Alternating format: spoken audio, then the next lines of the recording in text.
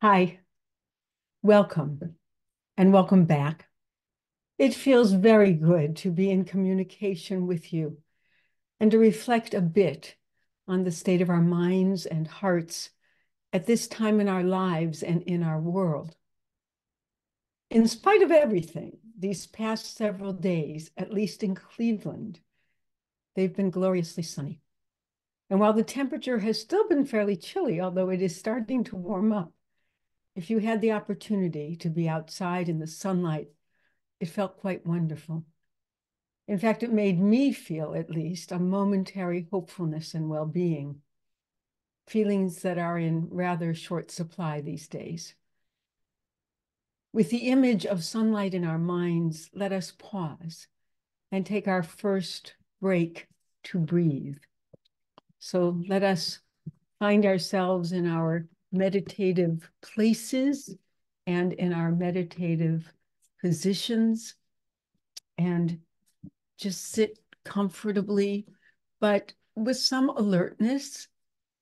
And let us take a moment to do our inventory of our bodies and of our insides.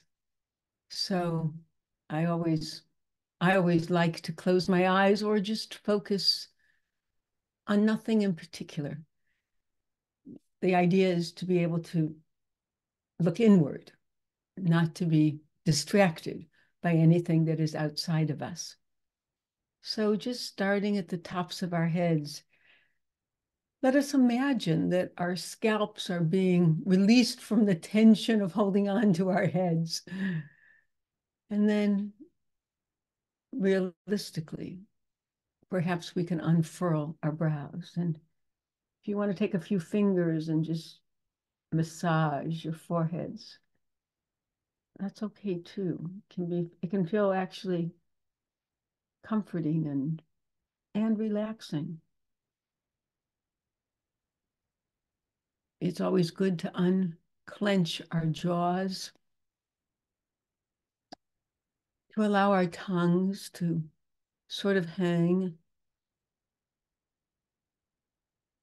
mindlessly in our mouths. I just want to release all of those tightly held places. Let's imagine we can wiggle our ears or wiggle them if you have that genetic ability. The neck is always a good place to try to unkink the kinks. And it's always humbling to try to do that. But perhaps a kind of a roll or two around in the back and in the front at least suggests to all those held muscles that they don't have to hold on so tightly. It's okay. They can let go and your head won't drop off. And while we are in that most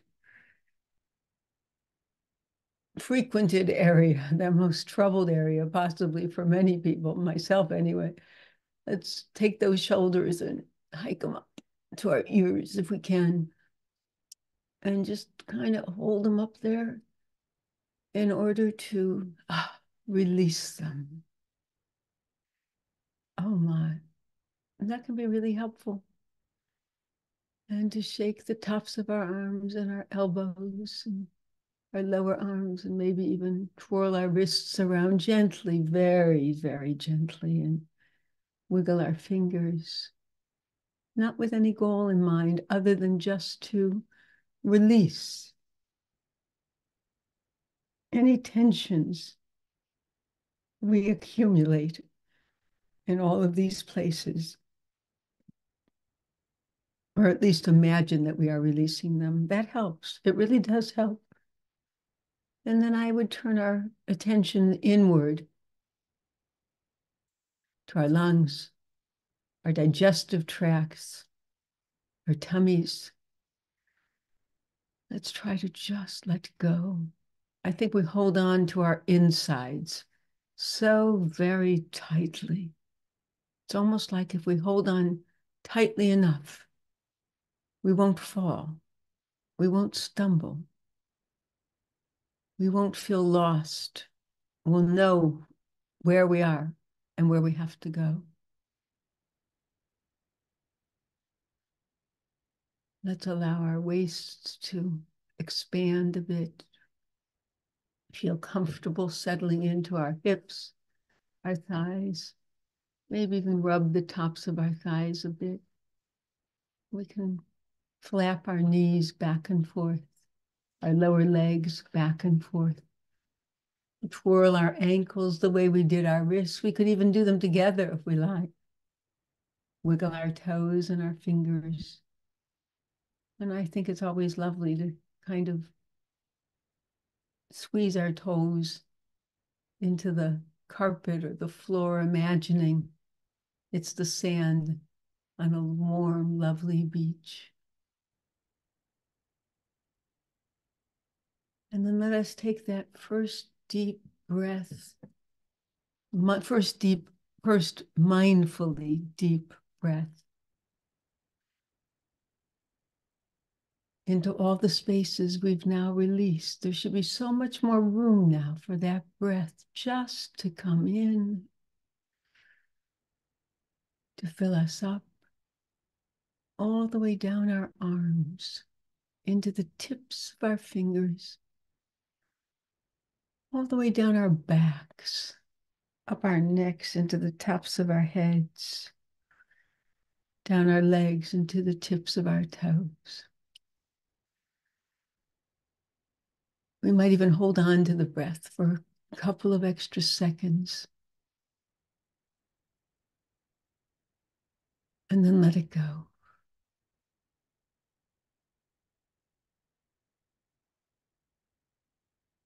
And let us do it again when it's comfortable. My rhythm will be different from anyone else's, and every person's own comfortability with breathing in and breathing out will be according to your own internal needs. But that intake of breath feels so good. Sometimes it feels as if we haven't breathed in days, which is so silly.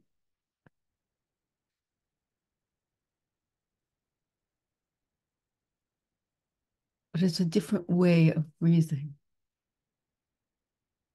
consciously, mindfully, intentionally. And we hold on to it with those same three qualities. And then when we let it go, it's not just a physical response, it's a mental exercise as well.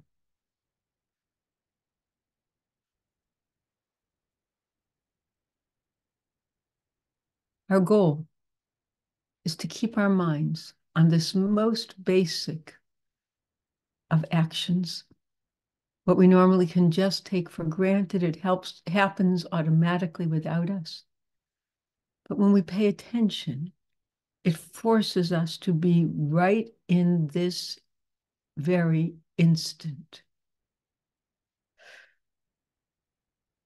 By the time we release the breath, that instant has moved to a new instant. And that's why we stay with it mentally, because it trains our minds, trains our bodies and emotions to be living now, right now, no other time.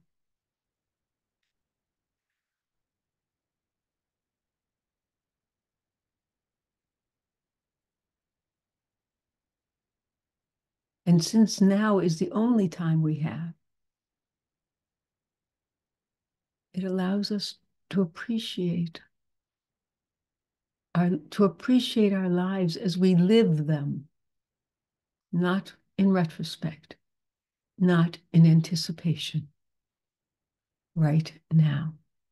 And that's a kind of focus that is rare and exceedingly helpful.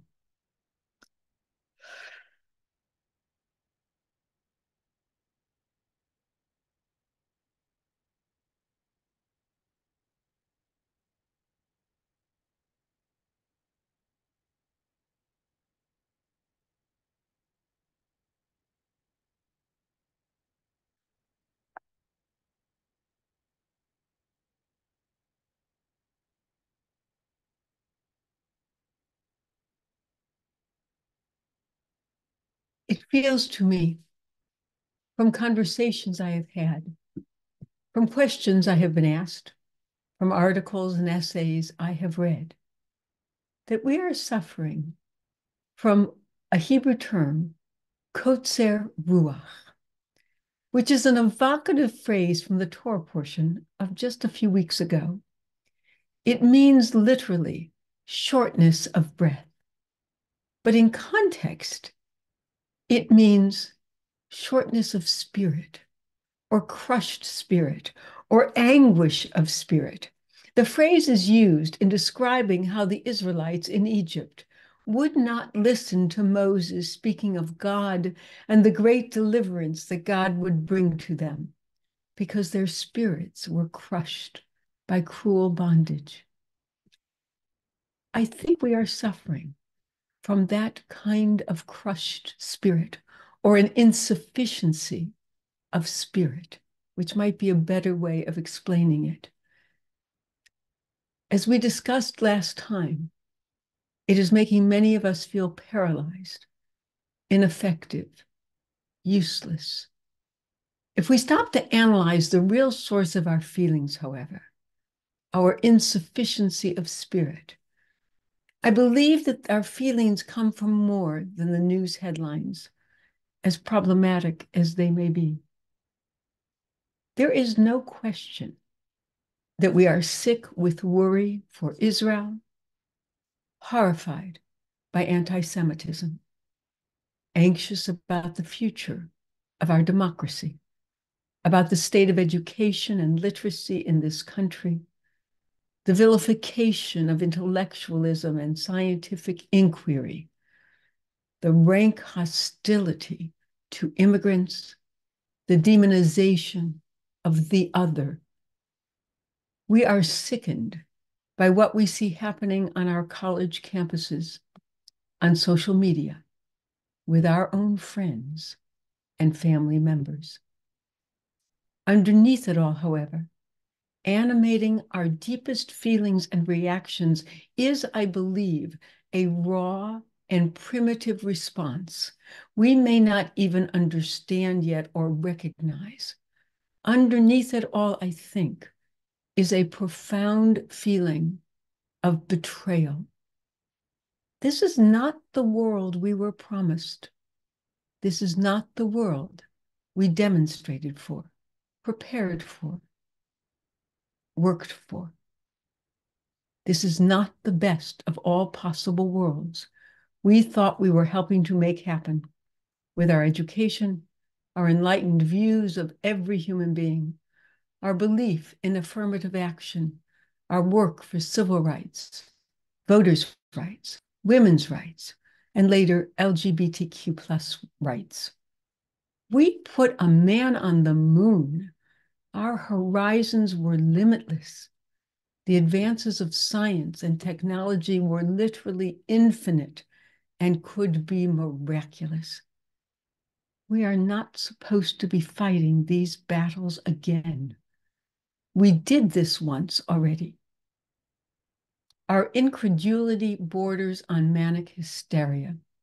Every bone in our bodies cries out, no, this is not the way our lives are supposed to be. This is not the way our story is supposed to end.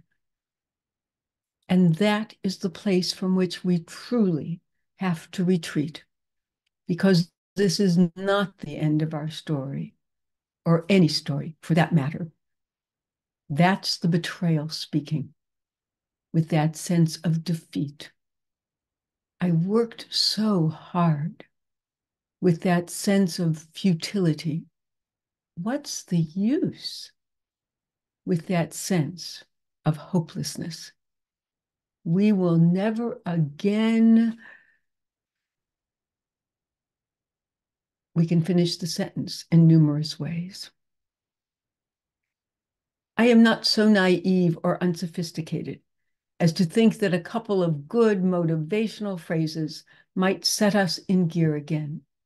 Yes, of course, we know that a journey of 1,000 miles begins with a single step, that it's never too late to make a comeback, that it's not whether you get knocked down, it's whether you get back up, that they know not their own strength, who have not met adversity, to never, never, never give up. And of course, we have nothing to fear but fear itself. But those encouragements are for the second or third step ahead. We can't push aside our feelings. They are real and they are powerful. We have to at least acknowledge them to begin to lessen their power.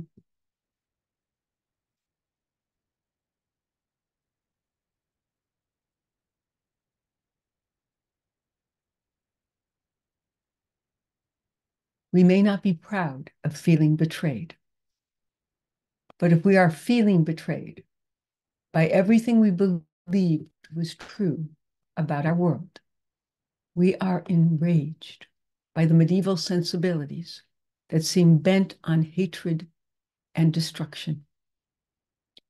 We are grieving the loss of our own idealism, the vision of a better future that at best is delayed, a shared language of ethics and goals we thought were universal, a secure sense that we belong that now seems threatened from every corner.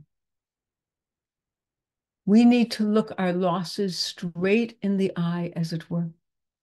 We need to name them, to feel their reality in our guts, to feel the sadness of their loss, which is the sadness so many of us are feeling, seemingly 24/7. I believe that if we can truly confront and sit with the reality of this time, not just in the headlines, but in our hearts, that we will be able to eventually move ahead. I finally realized that every time I responded to news I found upsetting with, I can't believe there are that many people in our country who, that I had to stop and reconstruct in my mind what I knew about their opinions and why they arrived at their conclusions. To keep saying that I can't believe it is a form of denial and a hope that others will come to their senses. That's not the reality we are living in. And I have always believed that we need to start with reality before we can change it. So let us endeavor to just breathe in and out, allowing whatever feelings we might have to rise to the surface, to acknowledge them, to name them, and to momentarily dismiss them. Deep-seated feelings are not so easily resolved, but I do believe that by acknowledging them, we begin the process of controlling them rather than allowing our feelings to control us. So let us reassume our positions if we have lost them a bit, even do a quick internal check and checklist, and let us return to breathing deeply, mindfully. And at the conclusion, the formal conclusion of this session in a few moments, please feel free to continue breathing, to continue concentrating, focusing on this moment of our lives.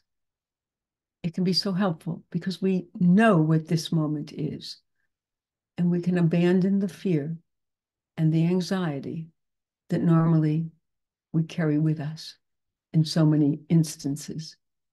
So let us take that wonderful breath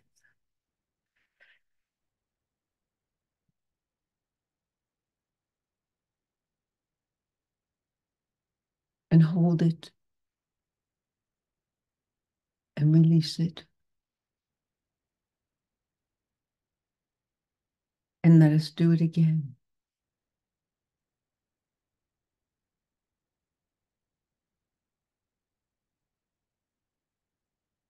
And if feelings come up, feelings of fear or anxiety or discomfort, notice them, acknowledge them, and dismiss them and go back to the breathing.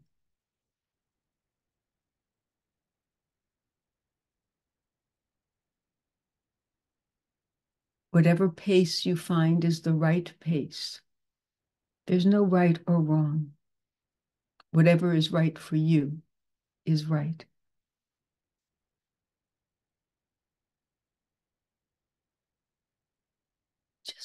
Just try to breathe in deeply and release around that breath.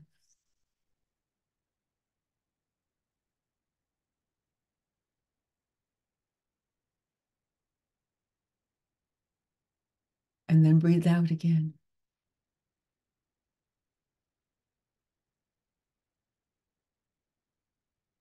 Some people find it helpful to use a count, perhaps a count of, depending on how fast or slowly you count, a count of 5 or 6 or 7 in, a hold of 4 or 5 or 6 seconds, and then a release to a similar number.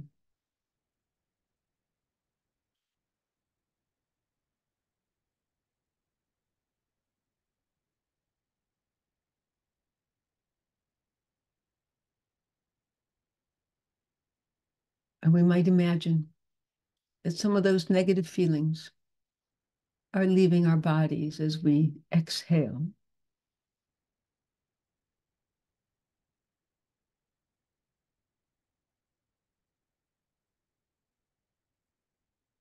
And our momentary positive thoughts are coming in with the next inhale.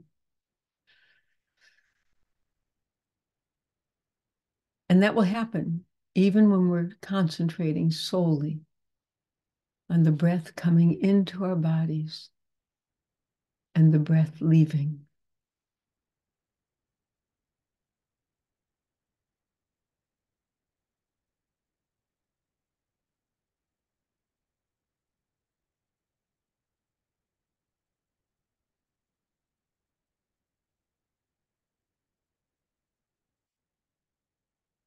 By way of conclusion, and perhaps as inspiration for the coming week, I would share with you this children's poem by Maya Angelou. And we all know that even her children's poetry is something from which we can learn, and hopefully something from which we can derive strength and courage. It is entitled, Life Doesn't Frighten Me. Shadows on the wall, noises down the hall. Life doesn't frighten me at all. Bad dogs barking loud, big ghosts in a cloud.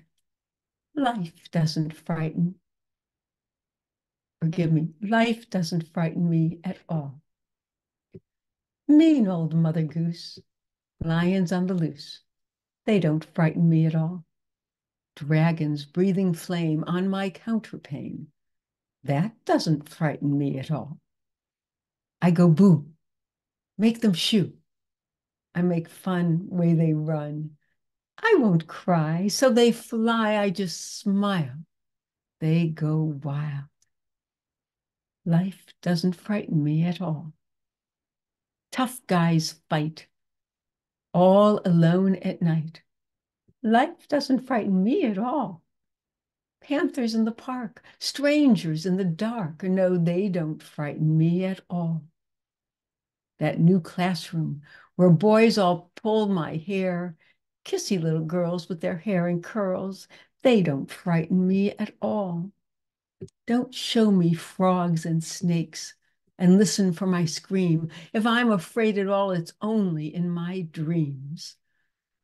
I've got a magic charm that I keep up my sleeve. I can walk the ocean floor and never have to breathe. Life doesn't frighten me at all. Not at all. Not at all. Life doesn't frighten me at all.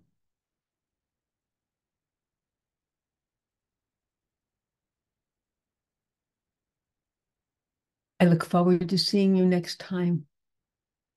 I hope the week ahead is one of courage and strength and comfort and a bit of optimism. Be well. God bless. Thank you.